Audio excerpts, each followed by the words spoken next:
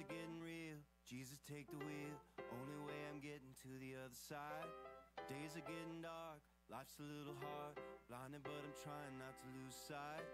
I don't got this. I know you got this. Yeah, yeah, yeah. And I believe it before I see it. Yeah, yeah, yeah. I know you're gonna see me through it. If anybody can, you can do it. God, I know in the trial, in the pain, fire, in the rain, you're gonna see me through it. You're gonna see me through it. If anybody can, you can do it. And whenever my hope runs away, you say that you're gonna see me through it. When the sky falls, who am I gonna call? The one who put it up there in the first place. Full scale attack, devil on my back, better lace him up and go put on my game face.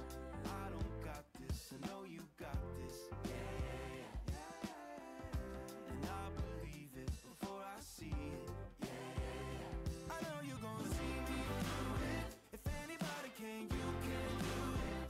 God, I know in the trial, in the pain, fire, in the rain, you're gonna see me through it. You're gonna see me through it. If anybody can, you can do it. And whenever my hope runs away, you say that you're gonna see me through it. Our God is bigger than all our problems. The only one who knows how to solve them. So if you're sitting in the back, rock bottom, prayers in the air if you got them. Our God is bigger than all our problems. The only one who knows how to solve them. So if you're sitting in the back, rock bottom, prayers in the air. 'Cause I know you're gonna see me through it. If anybody can, you can do it. God, I know in the trial, in the pain, fire, in the rain, you're gonna see me through it. You're gonna see me through it. If anybody can, you can do it. And whenever my hope runs away, you say that you're gonna see me through it. Yeah, yeah, yeah. I know you're gonna see me through it.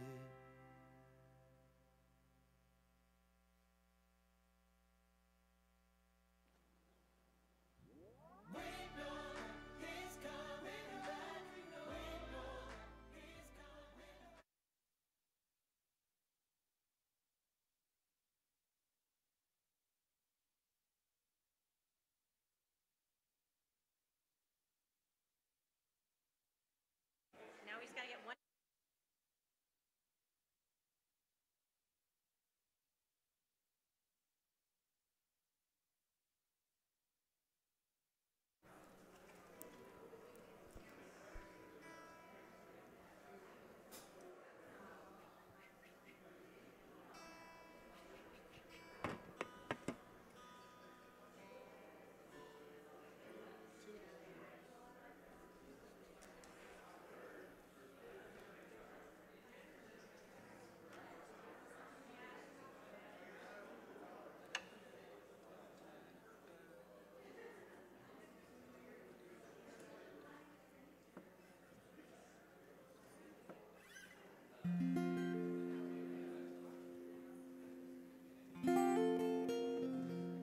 Good morning, church. Let's stand together.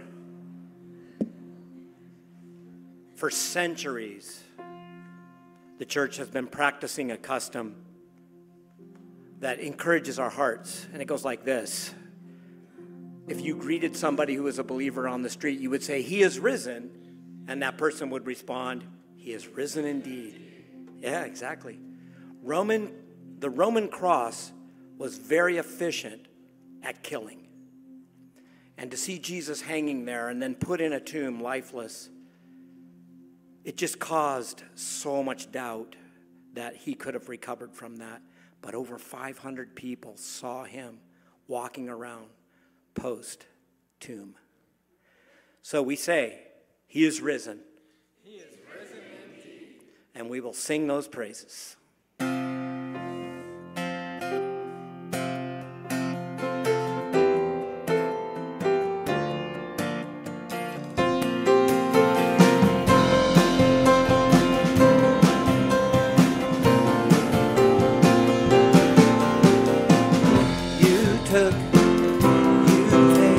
Sin away, oh God.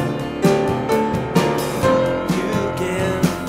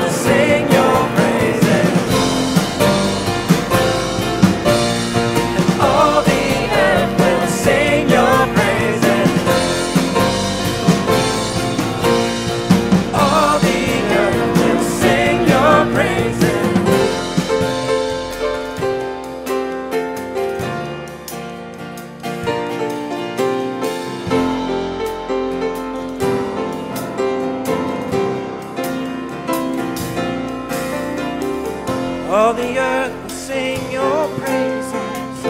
All the earth will sing. Yeah. All the earth will sing your praises. The earth will sing. All the earth will sing your praises. All the earth will sing to Jesus.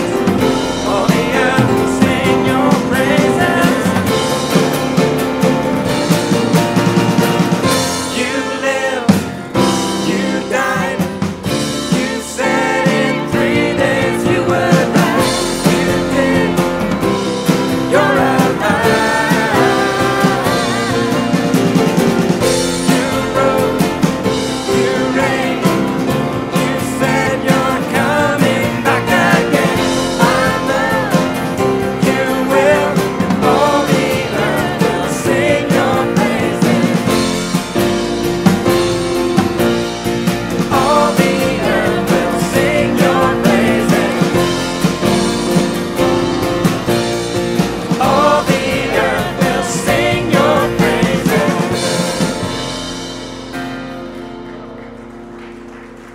He is risen. He is risen. It's still a crazy story.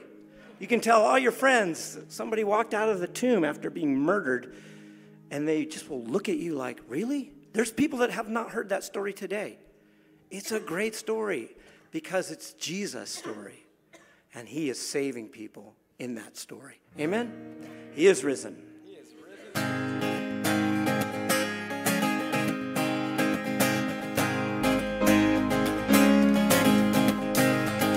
Oh, come all you weary, come all you thirsty, come to the well that never runs dry. Drink of water, come and thirst no more. Come all you sinners, come find his mercy, come to the table, he will satisfy. Taste of his goodness, find what you're looking for.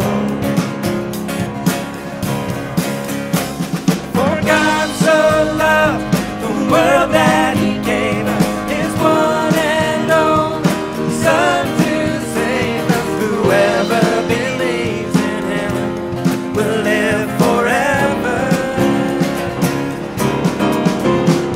So bring all your failures, bring your addictions, come lay them down at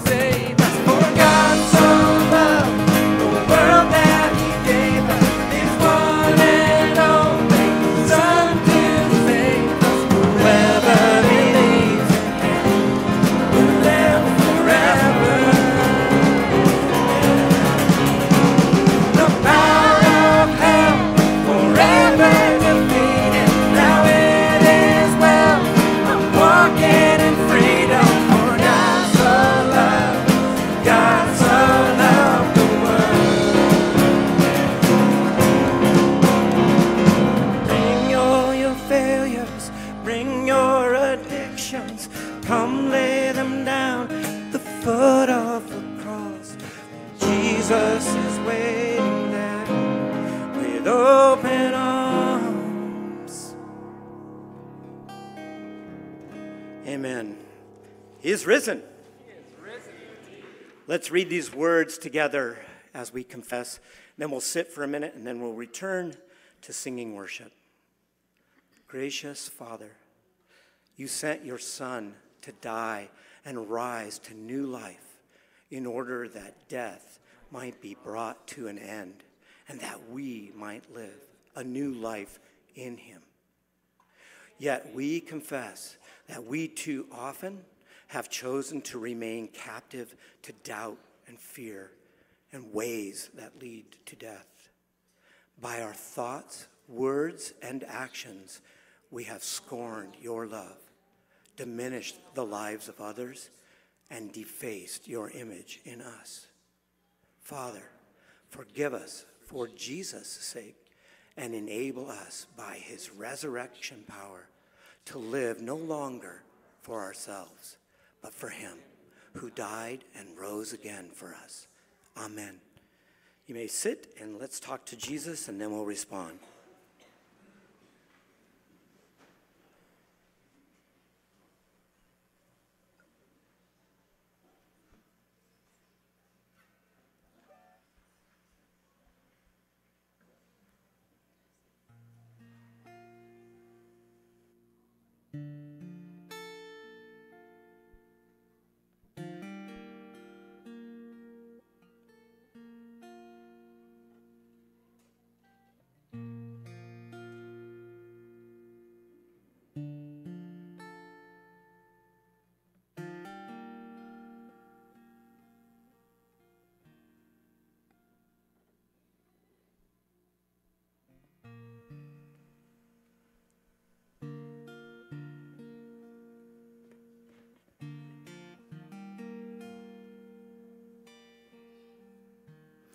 Church, the work of the cross is finished.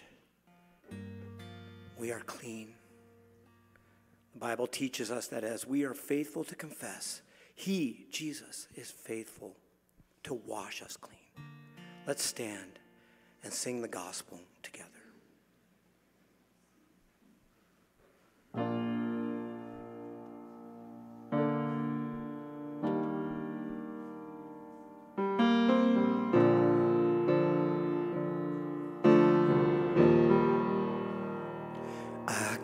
My mind to Calvary, where Jesus bled and died for me. I see his wounds, his hands, his feet, my Savior on that cursed tree, his body bound in tears, they laid him down in Joseph's tomb, the entrance by heavenly stone, Messiah still all alone.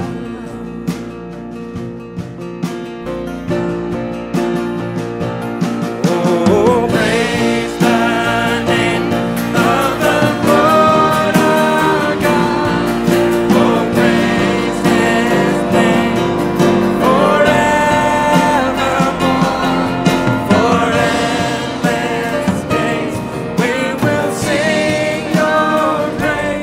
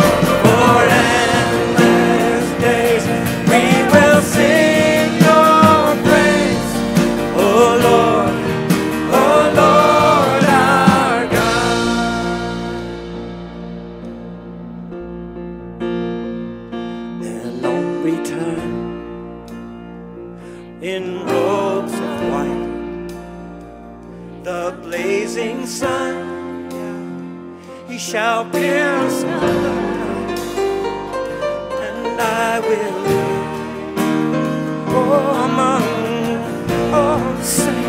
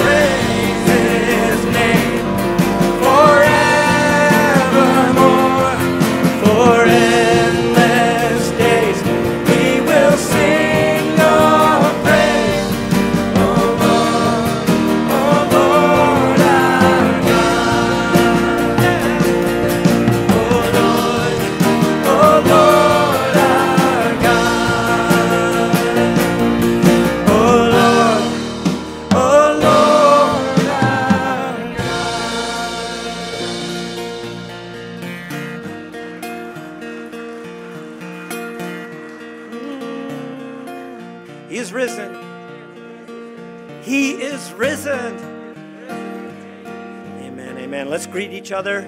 You can practice that as we turn and greet one another. He is risen.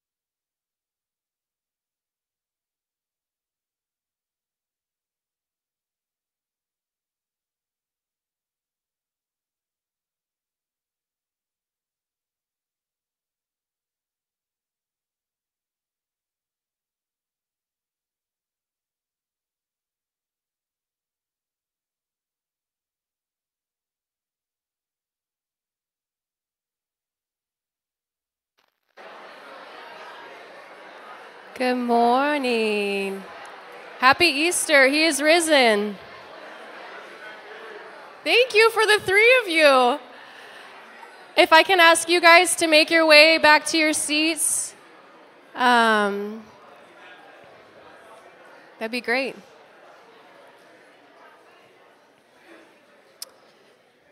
Would you join me as we pray and just give thanks to the Lord this morning?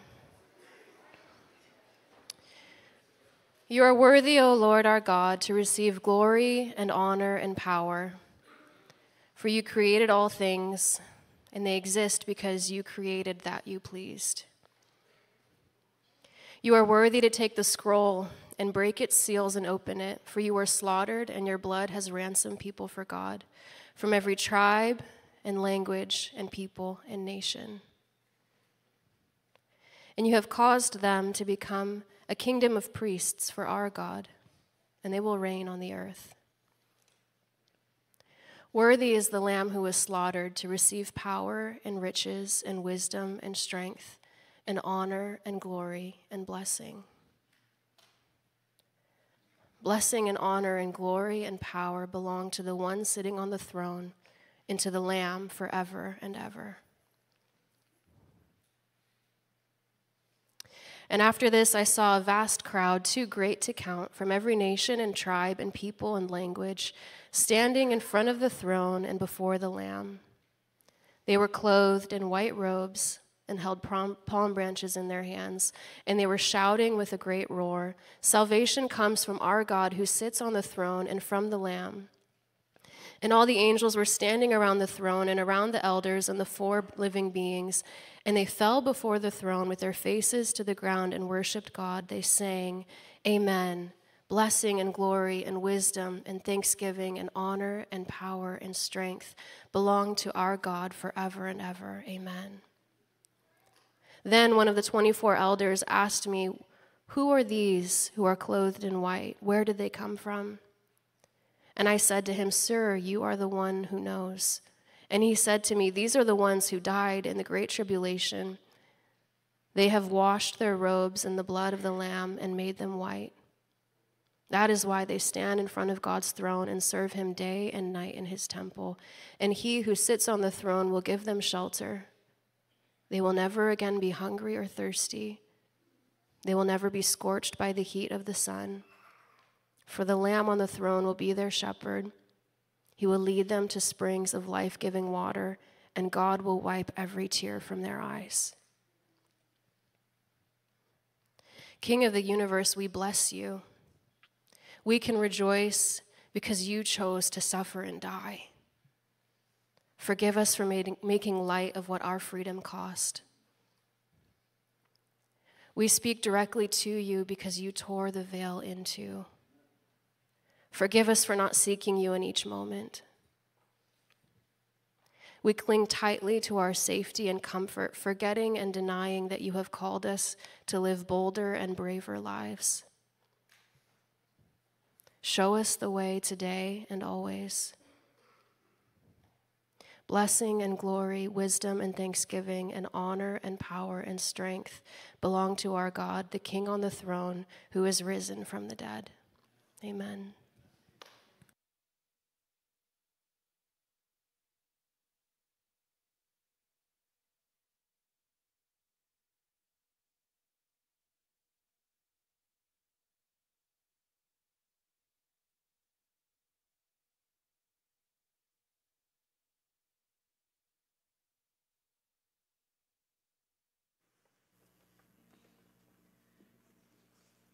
Let's stand together as we sing our preparation to receive the word.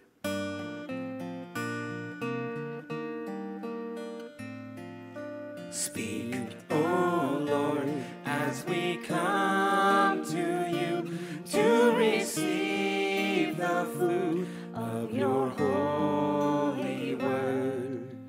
Take your truth, plant it deep in us, shape and fashion us in your likeness, that the light of Christ might be seen today in our acts of love and our deeds of faith.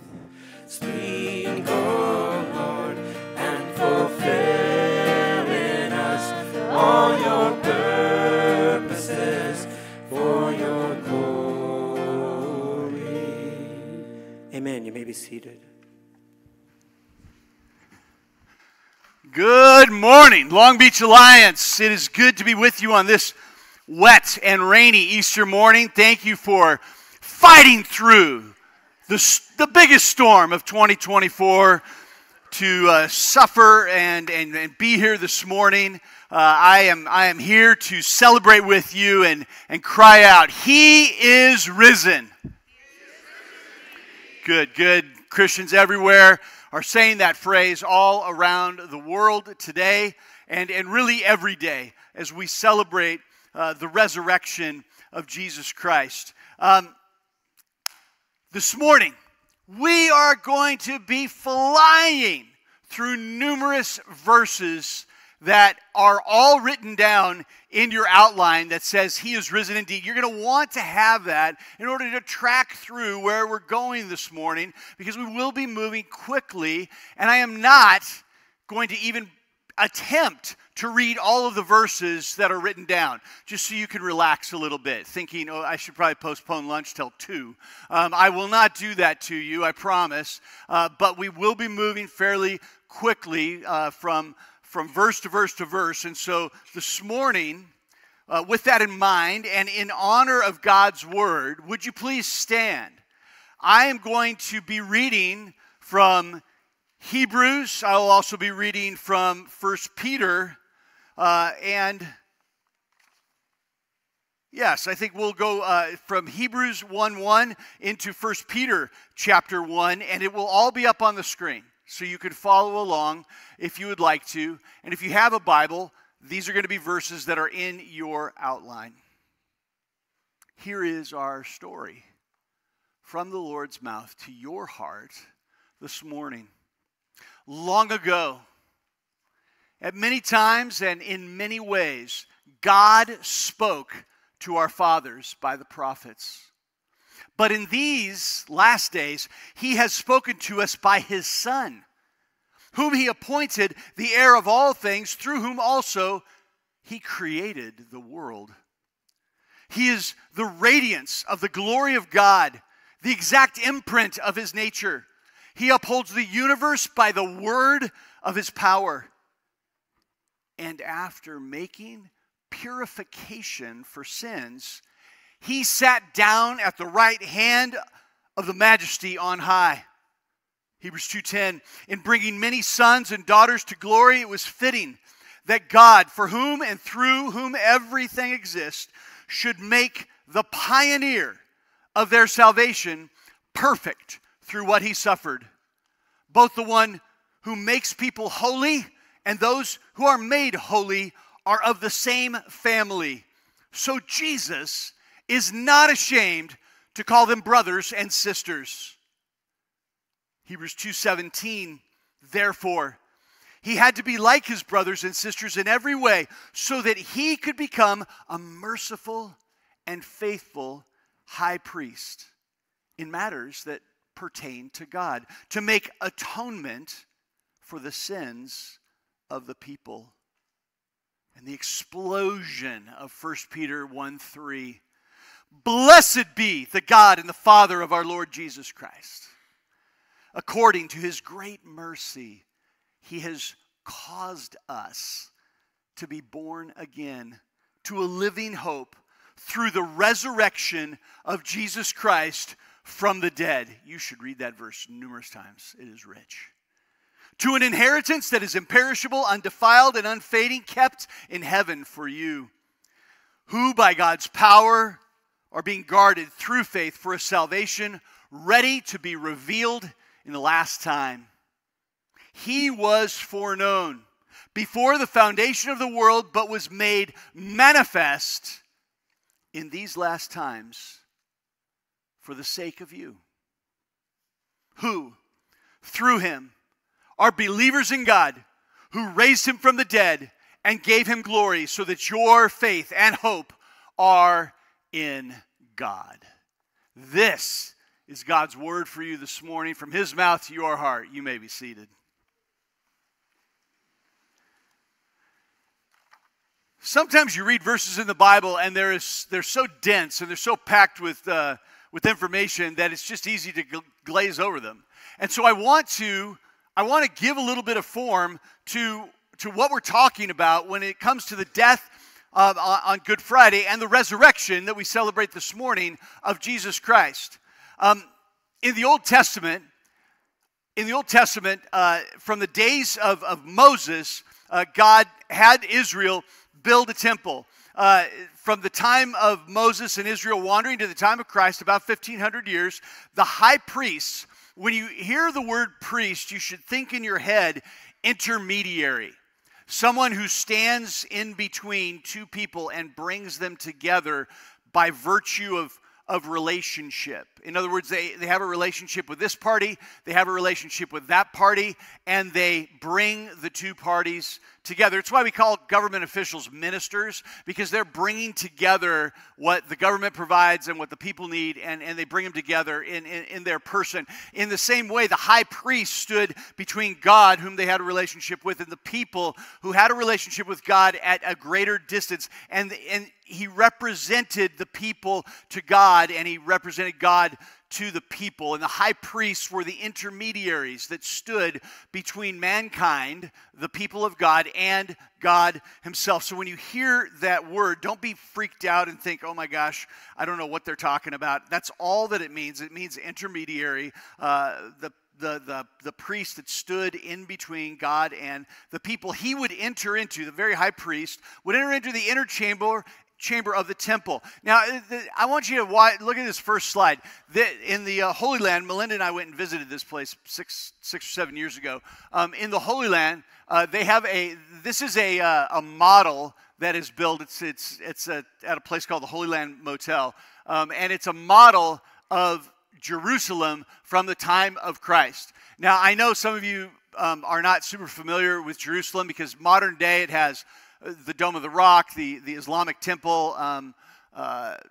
Anyway, that's at the top of it. That area that you see, that big square area on the left of the slide, that is the temple complex, with both of the courtyards, the courtyard of the Gentiles, the courtyard of the women, the courtyard of the Jews. All of the courtyards are right there, and then the temple complex. Now, zooming in just a little bit more on that, this is the temple complex. You would go through, only God's people could walk into the temple complex, and then when you entered in, further in to the temple complex, it would be a place where the priests, all of the priests, were giving sacrifice. And once a year, on the very interior of that temple, the high priest would make an offering for all the people, for himself and then all of the people. That was called the Day of Atonement. Now, if we zoom in to that, we're going to go to illustrations now. There you go. So this is the temple complex. You see those two great pillars? They would go up the steps, and they would go inside, and this is on your outline, actually. It's just so microscopic that I felt like I needed to put it on the screen. Like, once I printed it, I'm like, oh, that's such a nice picture, and I can't tell what anything is. And so I wanted to be up on the screen. I want you to see, when it talks about the priests going in to make intercession, when it talks about the priests going in to make an offering, this is what they did. They walked inside, and this was the interior. You can see where the pillars are, right? It's just kind of a shrinky-dink. And then on the very inside, do you see those big winged animals right there? They look kind of like just giant winged beasts. You might even remember this, for those of you that are not, if you're under the age of 20, you should watch this movie. But Raiders of the Lost Ark had a great depiction of the Ark of the Covenant, right? And if you remember that, and it was two giant wings that were bent over, and those are supposed to be angels that are bending over their wings and creating a seat, as though it's a seat that you can sit on. And so the altar had 4 points on the outside, 4 big kind of horns that stuck out, and it had these wings of the angels that flowed right across the top of it, and this is that kind of a picture. Now, I just want to give that to you so that you can understand what it required for people to experience forgiveness as God was introducing or revealing himself to the people. That one special day, Hebrews chapter 9, says that on that one special day that they call the Day of Atonement, you might recognize it as one of those things that's on your calendar. Do you ever hit your iPhone calendar, or for those of you that are poor Android users, you guys too, you go on your calendar and then and you see some holiday, and you're like, I have no idea what that is. Maybe it's holy, maybe it's, whatever. Ramadan, and much of the world looks down at Yom Kippur, and they have no idea what Yom Kippur is or what that means. And it means Yom Day Kippur, atonement, day of atonement, day of payment, day of atonement, the most important day of the year, like Easter is for you and I. Yom Kippur, the Day of Atonement, was the most important day for the Jews, because they knew on that day the high priest was going to go into the interior of the Holy of Holies, the only day of the entire year that he did this. And he was going to make a sacrifice, first for his own sins, to make sure that he was clean, and then for the sins of the people. And you know what it says? He made sacrifice for all of the unintentional sins that they didn't even know about. How about that? Like there are things that you and I do that are sins against God, and we don't even know about it. We don't even realize it. But God, because of his great mercy toward us, provided a way that we could experience forgiveness. On the Day of Atonement, the second page that you've got there, the high priest. Now, look at how the high priest normally dressed. This is really fancy schmancy. This is like, I'm dressed nicer than I ever do during the year. I'm wearing a coat and a shirt, which is amazing for me, just so you know. But look at this. I mean, he had precious stones that were on a breastplate that hung over his neck, and this giant robe that he wore, and there were tassels on it. It was really fancy. And do you see him applying blood to the corner of the altar? That's what I was talking about. There were little horns there, and they were told to make a sacrifice and to do it in a very specific way. And so this is a picture of the high priest doing that on a regular altar. But on the Day of Atonement, the priest dressed very differently. Look at this. Thank you. He dressed very, very differently. He dressed extremely plain. In fact, more plain than at any other time of the year. Because he was going into the place where God had placed the testimony. There were things inside of the Ark of the Covenant that were a testimony of God's goodness to his people. And so it's called the Ark of Testimony, or the Ark of Promise, or what we call the Ark of the Covenant. And inside of that ark were special objects, and so it represented this place that showed how much God loved his people and how much he wanted to be in relationship with them. And that seat that was there, that was created by the angels, that were made out of olive wood and then I believe covered in gold. I think that's right. And they were covered in gold, and it was spectacular. That seat, in the mind of the Jewish people, in the mind of God's people, was the place where God would come to sit down and have fellowship with his people. And the high priest, after purifying himself, would dress very, very plainly. Why? Because you don't bring anything to God. You don't bring all your fancy schmancy stuff to God.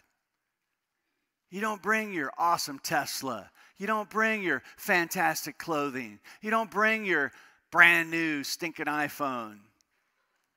The stuff that fills our lives and our concerns. When the high priest came in on that day, he wore the most plain outfit that you could imagine. And it was so terrifying to be anywhere near the presence of God that they would fill the entire chamber up with incense and smoke.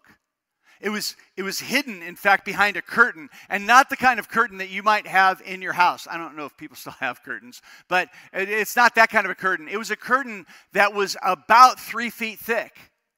And it was like numerous linen curtains that were all pressed in against each other. And the high priest, carrying blood and carrying incense, would have to weave himself, kind of push himself through this giant curtain to go into the place where he would make the sacrifice for himself and for the people. He came in humility. He couldn't look upon the altar because it would cause his death, it says in the scriptures. And so there was smoke there so that he could kind of almost blindly prod his way in and do what he was supposed to do in great humility, stripped of all self-honor. He was simply a humble servant. It's a picture of what we bring to the table when it comes to receiving salvation from God. We don't come because of our own deeds or works or good actions. That's not even remotely close to what saves us. We come simply into the presence of God by the grace of God. Because he's merciful and because he loves us. The high priest would make these offerings, and on that day, the people would be forgiven, but only for a year. And so they make their regular offerings during the year, and then Yom Kippur would come again, and the high priest would do this again, and it repeated and repeated and repeated.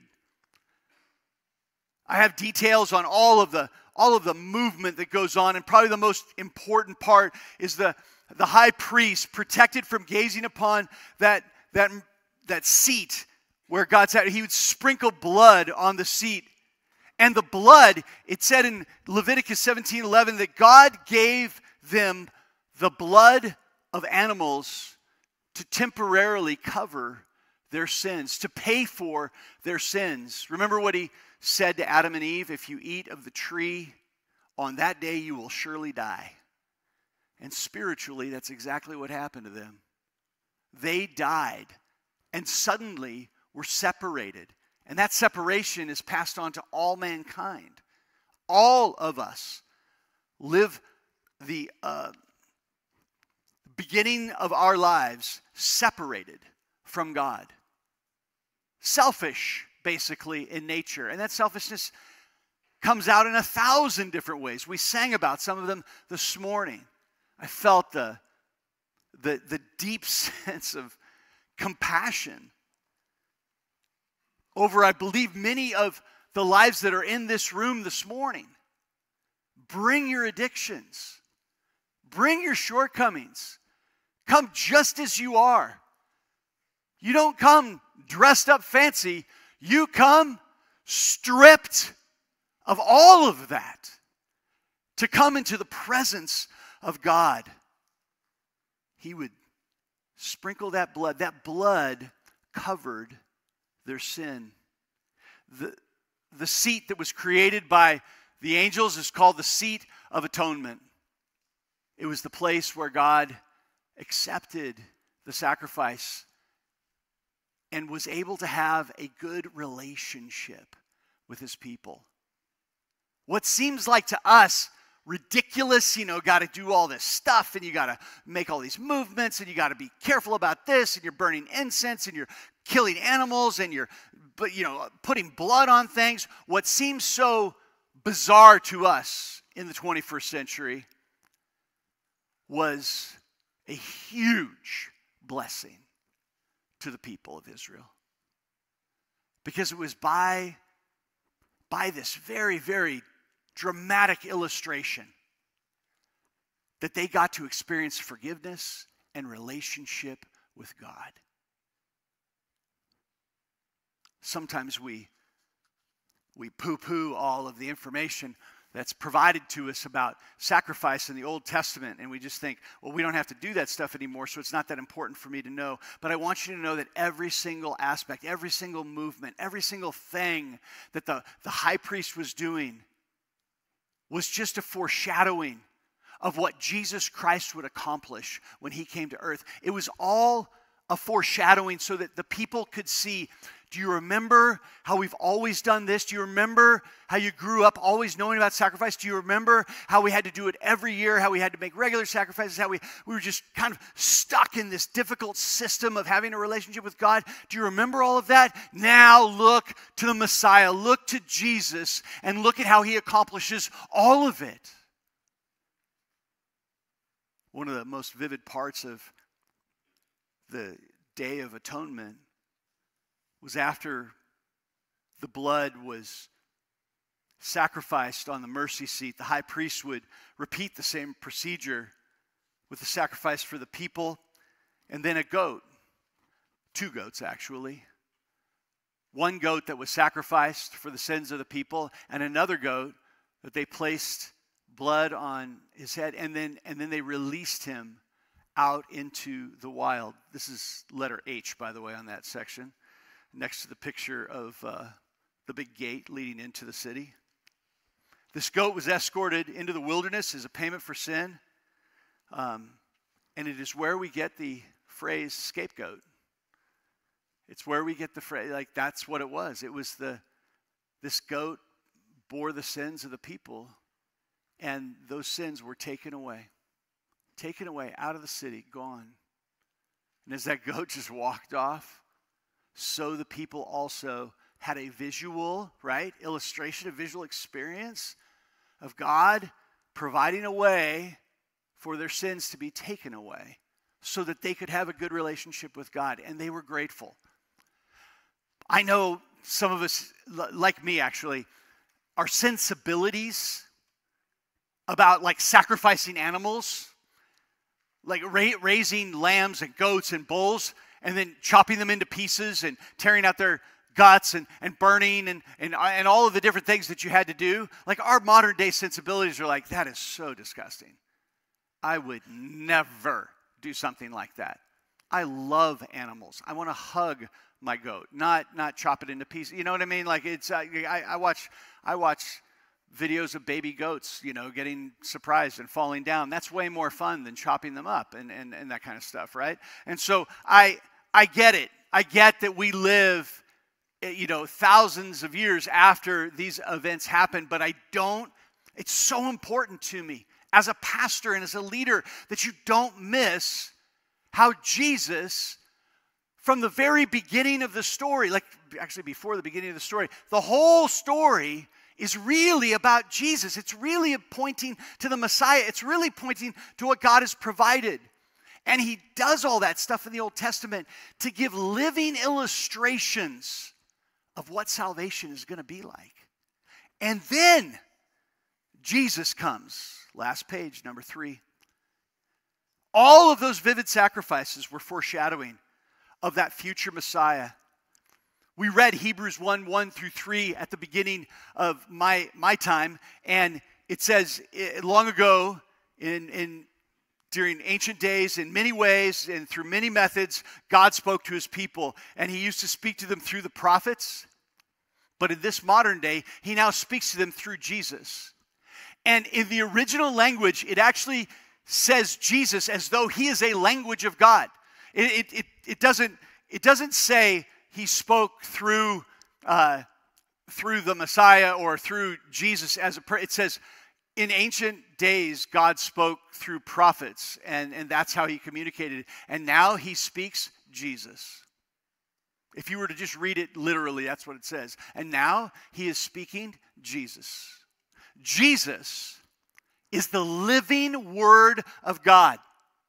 And he came to literally reveal God to all of humankind. He is the mouthpiece, the manifestation, the physical reality of God in a body living as a man. Jesus, this Jesus came to provide an atonement for sin, a payment for sin, a blood sacrifice for sin. It says in 1 John 2:2, he himself is the atoning sacrifice for our sins, and not ours only, but for those of the whole world. Do you see what that says? The blood, get it back up there. Don't take it down. Back. Thank you. The blood of Jesus pays for sins, and not just yours, but for the sin. It's sufficient for the sins of the whole world. In other words, God gave you Jesus. It says he caused you to be born again. He gives you Jesus, and he covers you, like sprinkling on the atonement seat. He covers you in the blood of Jesus Christ so that your sins are taken away. And he has not done it just for you, but he's also done it for others. And it's sufficient for the sins of everybody in the entire world.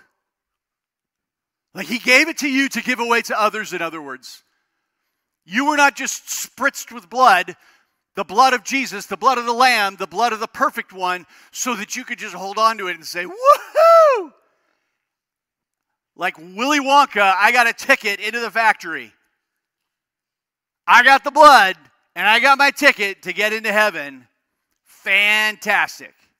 I'm just going to keep this for myself. No, it says it's sufficient for everyone. It's meant to be given away. Because even though it's sufficient for the sins of everyone in the world, it's only efficient in the lives of those who believe. Jesus said, I am the way, the truth, and the life. Nobody comes to the Father except through me. Nobody. Not Abraham, not Isaac, not Jacob, not Moses, not Joseph, not David, not anybody.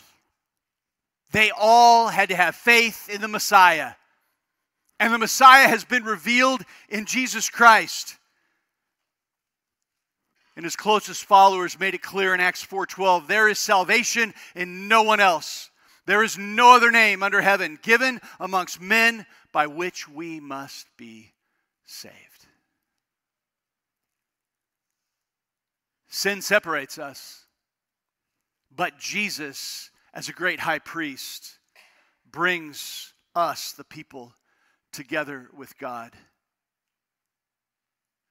So many people I listen to are working so hard to be good neighbors and good people and upright citizens. And there's obviously nothing wrong with that.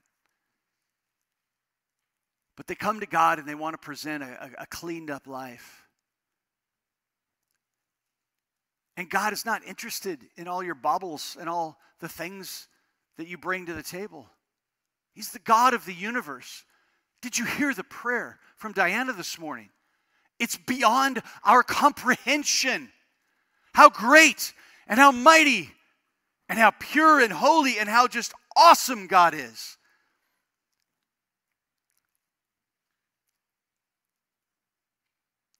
Jesus provides it all. He provides everything that you and I need. This great offer of salvation, of course, did not come cheap. It required the life of the perfect one. The lamb that was slain in the Old Testament was representative of an unblemished animal whose blood covered our sin. But now Jesus comes and lives a perfect human life in perfect relationship with God. And he goes to the cross by choice so that he can make payment for sin. Did you hear that when I was reading out of 1 Peter? I'm going to read it again later. But it says that he went and made purification for sin and then sat down at the right hand of the throne of God. He made purification on your behalf. Purification that you can obtain in your life by trusting in Jesus, by having faith in what he has done in his life, in his death, and in his resurrection. It's not cheap, letter C of number 3. Just as God had designed it, just as it has always been, life costs life. Blood for blood. His blood for your blood. In order for Jesus to save us, he had to die for us, to make the payment for sin which we could not. Once and for all, Jesus was the perfect one sacrifice for sins for all time. In other words, the blood of goats and bulls simply covered our sin temporarily. The blood of Jesus covers your sin permanently. Once and for all. No need for any more sacrifices. The temple would be torn down just 70 years later, after the time of Christ, and has never made sacrifice again in that location. Never once again. God has made sure that it is clear that Jesus was the final and only sacrifice needed, and that by his blood it pays for sin, and Romans 6:23, it pays for the penalty of sin, which is death. It's why the resurrection is so important. If he doesn't come back from the dead, then all that stuff that he said, all that stuff that he did doesn't matter. But if God raises him from the dead, it means that the sacrifice is accepted. It means that everything that he said is true. It means that he rises above the penalty of sin, which is death, and he offers eternal life. This is extraordinary news. He made the perfect payment. He is the ultimate scapegoat. And he carries away our sin.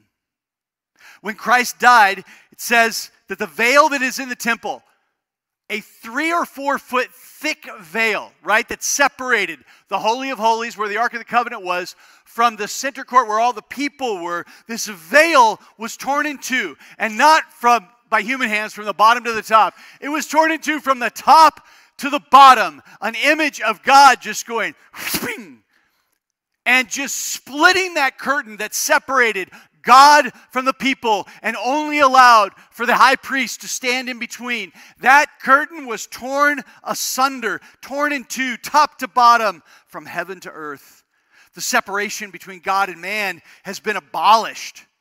Now, we can approach God boldly, the Word of God says, because of a relationship with God through God the Son, Jesus Christ. It's all sealed by God the Holy Spirit, who is given to us so that we might be disciples, be truly devoted to what matters, not just in this life, but in this life and the next. Easter, today that we celebrate Easter, is the moment that all of this goes public. It's the moment when everything comes together. All of the unknowns of the disciple, all of the foolishness that they had that's kind of described in the Gospels, all of the wickedness that they had, it all just kind of ceases when Jesus is resurrected from the dead. When he comes back, all of the stories that he's been telling, all of the stuff that he's been talking about suddenly comes together in their minds and hearts, and now they know. And to make sure they know, Jesus even appears to them. Remember Thomas? I'm not going to believe until I touch the holes in his hands and the spear hole that was in his side. And Jesus shows up and he's like, Thomas, come on over. I mean, that was a moment, right? What does it say to us? Bring your sin. Bring your doubts. Bring all of the things that you've been aiming at in this life that just require more, and more. Bring all that ambition and all that stuff and bring it to Jesus and lay it at his feet. Don't be controlled. Don't be living for the things of this world. Rather, Jesus has come and he has made the payment. It says that he has made the payment on the altar. Even the temple was the temple that was in Jerusalem was a foreshadowing of the temple in heaven. It says that Jesus walked into the temple in heaven. He went right into the holiest place and he made sacrifice for sins and he covered it with his blood, and that blood is effective for all of eternity. Easter, as it rolls into our lives, is the moment when it all is shown to be true. While the death of Jesus conquers sin and its penalty, death, Romans chapter 8, it is the resurrection that gives us confidence in what Jesus said, what he did, what he died for, that it's authentic and true. It says time and time again that God resurrected him from the dead so that you would have hope, so that you would be able to look upon Jesus and say, this life is not what it's all about. The stuff that I'm facing today, it is not bigger than Jesus is. He has solved it for eternity. Some of us come into this room and we are hopeless. Hopeless because of financial debt, moral debt, psychologically just battered. Our marriage is in ruin. And Jesus says, I have come to give you life. I have come so that, and my yoke is not heavy. I'm not going to weigh you down with some backpack of duty. I took care of it all. Come to me. Jesus says. And I will give you water to drink and bread to eat and life to be lived. And not just this one, but a life that is eternal. 1 Peter chapter 1, starting in verse 3. Now that you've heard a bit of the background. By the way, I could teach on this for about 6 months. That's how long it would take us to get through all of the details of the background. For real. I'm not exaggerating. That's not just me too, because I talk a lot. It would take us a long time. Like, there were a lot of things that were required. So just to summarize those, I feel like I'm not giving you the whole picture, to be honest. I'm just trying to give you the parts that are essential. But you can understand why Peter, the disciple that he's the most like us, right? He opens his mouth too much. He screws up too much. He's constantly missing the point. He wants to build altars when it's not necessary. He wants to tell Jesus, I got this, when he just should shut up and stand back. And that Peter. Talk about a life transformed. A guy that denies Jesus 3 times. Who looks across the courtyard at a beaten and mauled Jesus and makes eye contact with him and turns his back and walks away. I get that. I get that kind of thing. I've certainly done that.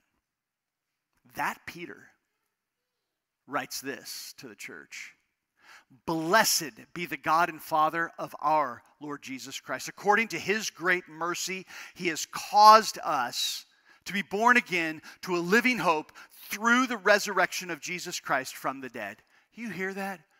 That is outrageous. What an incredibly compact set of ideas. He's caused us to be born again, and it brings us into a living hope that we can have, and it comes because of the resurrection of Jesus from the dead. And here it is. Here's your hope, an inheritance that is imperishable, undefiled, unfading, kept in heaven for you, who by God's power, are being guarded through faith for a salvation ready to be revealed in the last time. Verse 20. He was foreknown before the foundation of the world, but was made known or made manifest in these last times for your sake, who through him are believers in God, who raised him from the dead and gave him glory. Why? Why do it? So that your faith and hope are in God. It says that if you put your faith and trust in Jesus, you can have confidence that you also, even if you suffer death here, you will rise again to a relationship with God forever and ever. It is captured well in 2 Corinthians 5. If anyone is in Christ, he is a new creation. The old has passed away. Behold, the new has come. Let me pause and just remind you, some of you have got a lot of old going on in your life. And you got dragged here on Easter Sunday morning because you wanted to be with your family, and now you're feeling all guilty and convicted about your sin and about the world and about what you are obsessed with, what drives you in this life, what you fantasize about, what you think about, what your heart runs after. If anyone, you included, are in Christ, they are a new creation. The old is gone. It is dead. It is on the cross. It has been sacrificed for. It's been covered by the blood of Jesus. And he's shown us from the very beginning what that means. It means forgiveness once and for all. All of this, verse 18, is from God, who through Christ reconciled us to himself and has also given us the ministry of reconciliation. Jumping down to verse 21, it says that God, for our sake, made him, Jesus, to be sin, who knew no sin, so that in him we might become the righteousness of God. He does not just forgive you for your sins and leave you as not guilty, as though you were accused of something in an American court and you went to court and they declared you not guilty. It says that He does not just wipe away your sin. He gives you the righteousness, the perfection, the wonder of holiness that belongs to Jesus, and He gives it to you. Not by any work that you have done, but purely because He knows you need it. Because having a relationship with God, that's worth it. And God knew it. And rather than make mankind work to get to God, God worked to get to man. And did so through Jesus. And holds your hand in the hand of God. And like the perfect high priest, brings you together with Him. For our sake, He made Him to be sin who knew no sin, so that in Him we might become the righteousness of God. I'm going to start a new series in the book of John, and this is one of the first verses that's in the book of John. John chapter 1, verse 12. But to all who did receive Him, who believed in His name, He gave the right to become the children of God. Have you trusted your life to Jesus? It's Easter. It's a celebration of hope. It's a celebration that just is explosive, that causes us to cry out, "Blessed be the name of the Lord." But I have to ask you, have you received Him?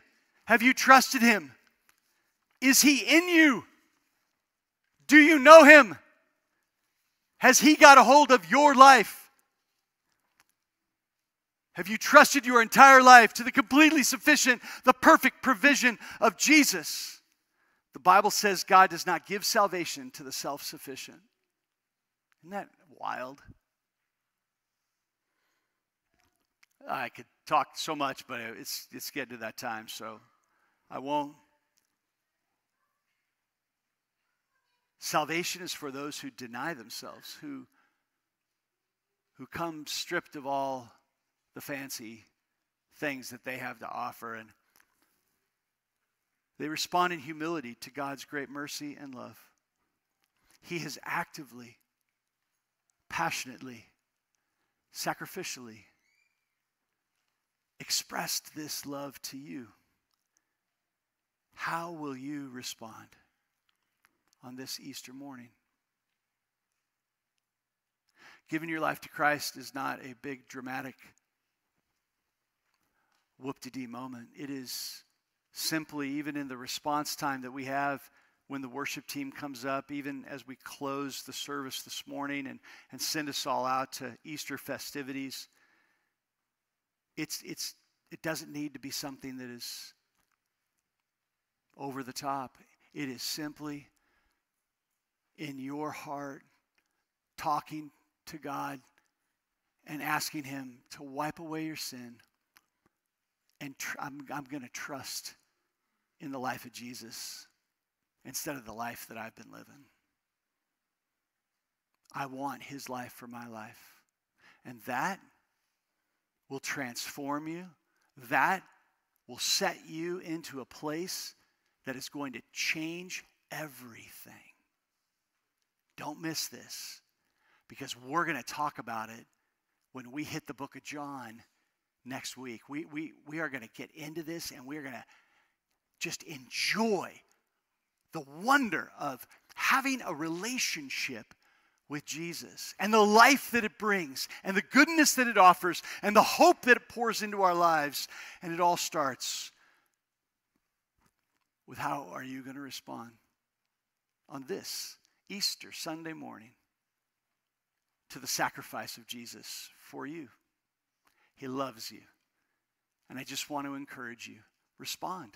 Respond to Him. Speak to Him. Talk to Him. You will find that He is merciful and that He is loving and that He wants what is greatest in your life. Let's pray as the worship team comes. God, I pray that those Father, that are here right now that have never trusted in you. Those that maybe said a prayer as a child, but know in their hearts that they've just never trusted in your sacrifice, trusted in your righteousness, trusted in your life for theirs.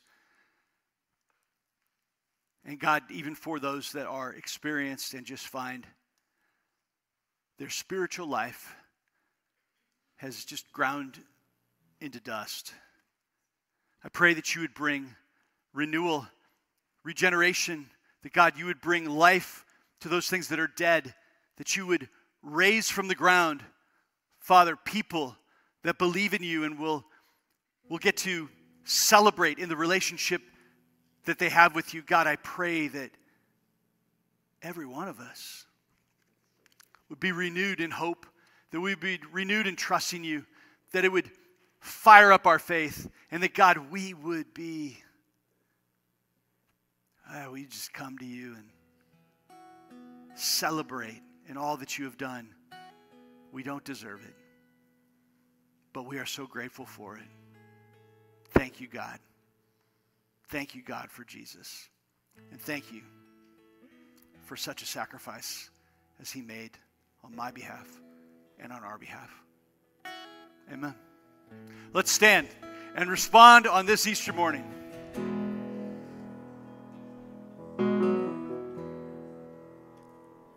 I love you, Lord,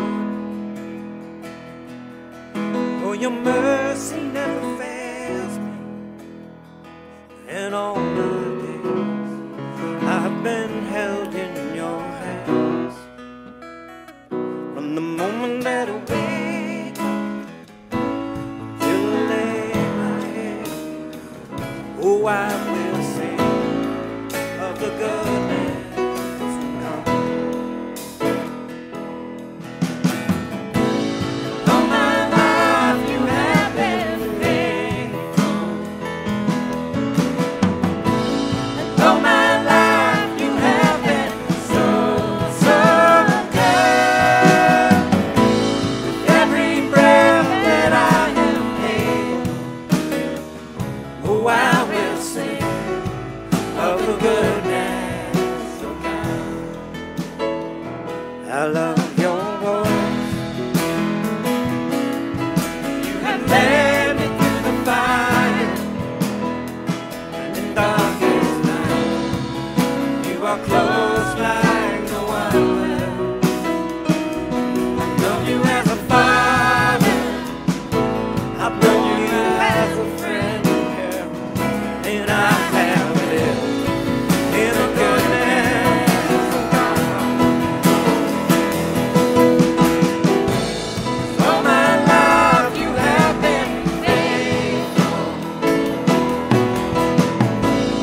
All my life you have been so,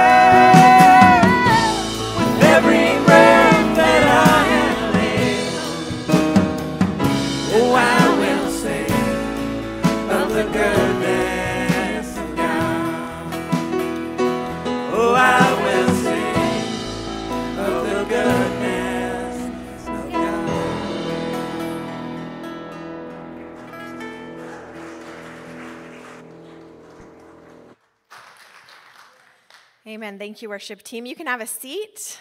Good morning. My name is Megan. I'm the Children's Ministry Director here. And if you are visiting or new here and have kids, I would love to talk to you after church. So just come and find me.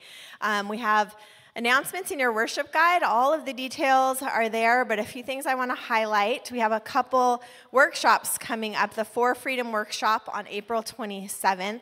It is something that will help you be equipped to minister and help people that deal with sexual addiction.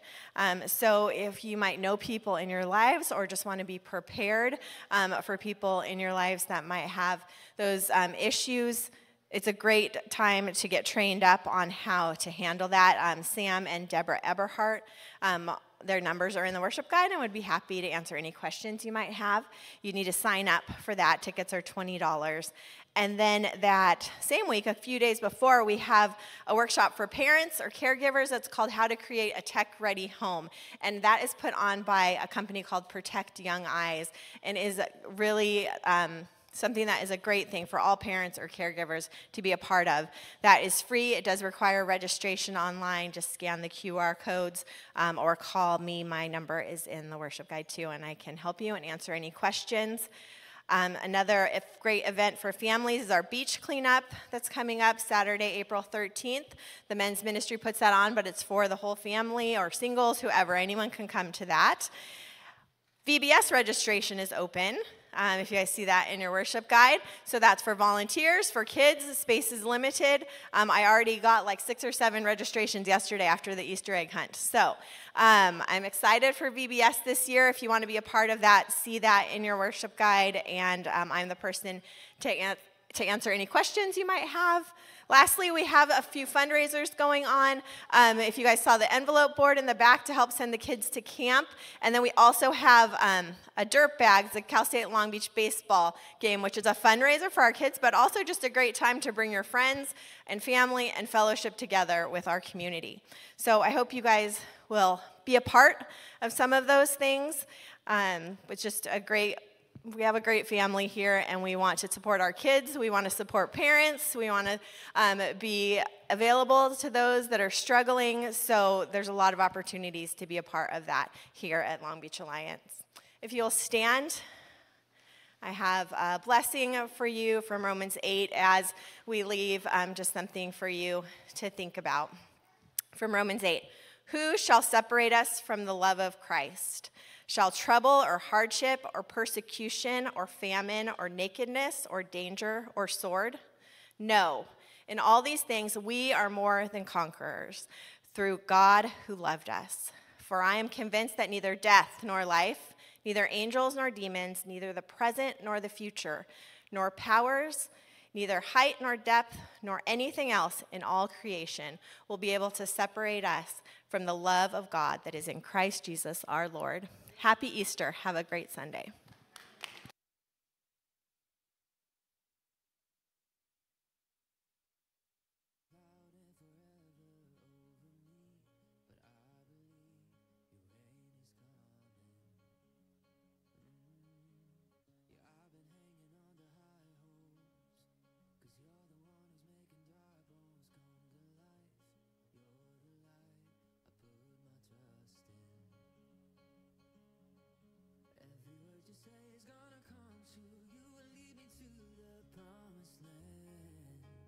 Everything you say is gonna